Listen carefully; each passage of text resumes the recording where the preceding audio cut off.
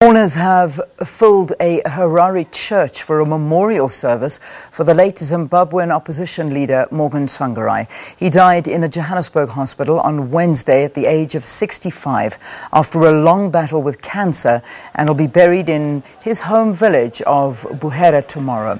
Zimbabwe's President Emmerson Mnangagwa has praised Tsvangirai, saying he was an outstanding political figure who had endured political hardship and deserved his place in the country's history. The president also called for unity. The brothers and sisters, and they come together and they mourn our former prime minister.